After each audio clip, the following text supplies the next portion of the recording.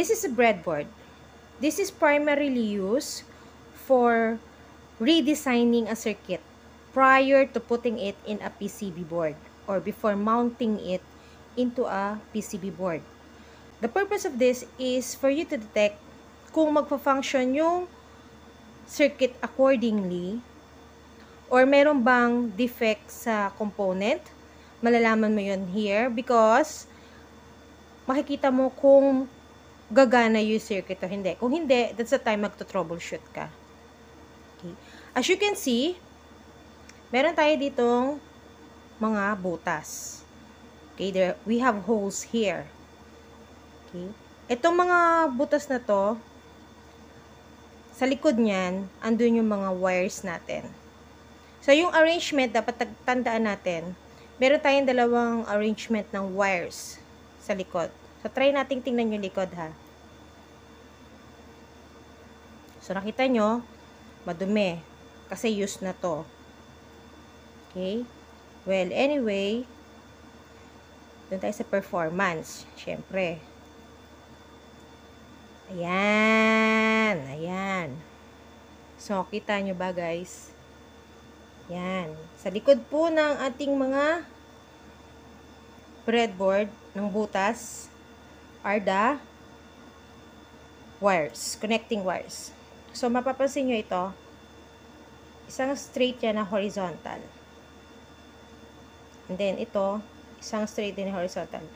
And then, pagdating dito, puro vertical lines. Okay, baliktarin na natin. Shoot! Yan. So, pag-aralan natin ngayon kung paano ba yung mga wiring niya or arrangement of wires.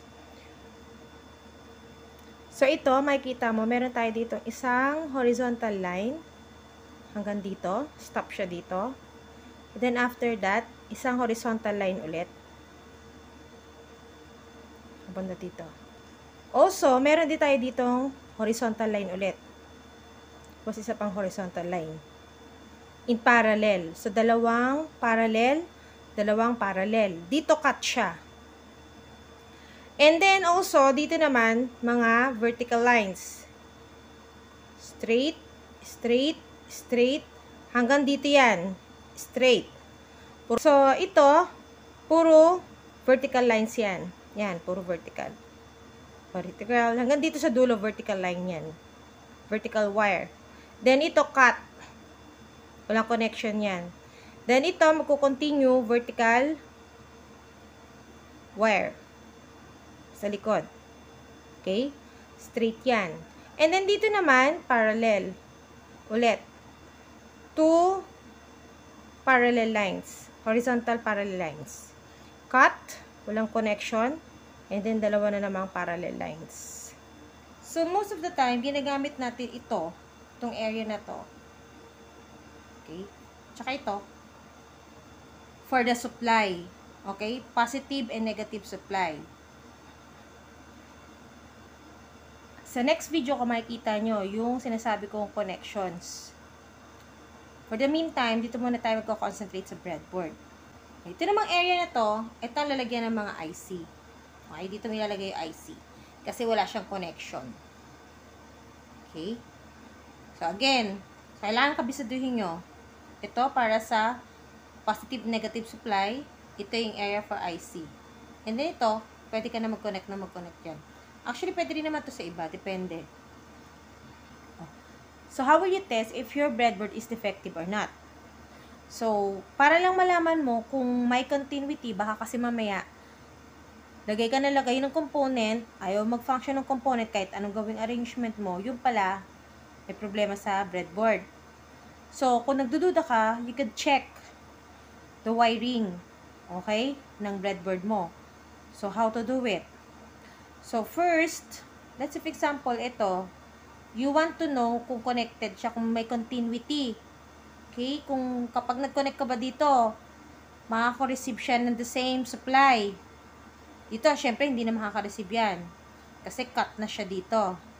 So, ito ba makaka-receive? So, you want to know. So, all you have to do is to check Checking or troubleshooting your breadboard. So, lagyan mo ng wire yan. Okay, so ito yung isang wire na nawawala. So, lagyan mo din to ng isang wire. Yan. And then, try mo siyang i-check sa tester.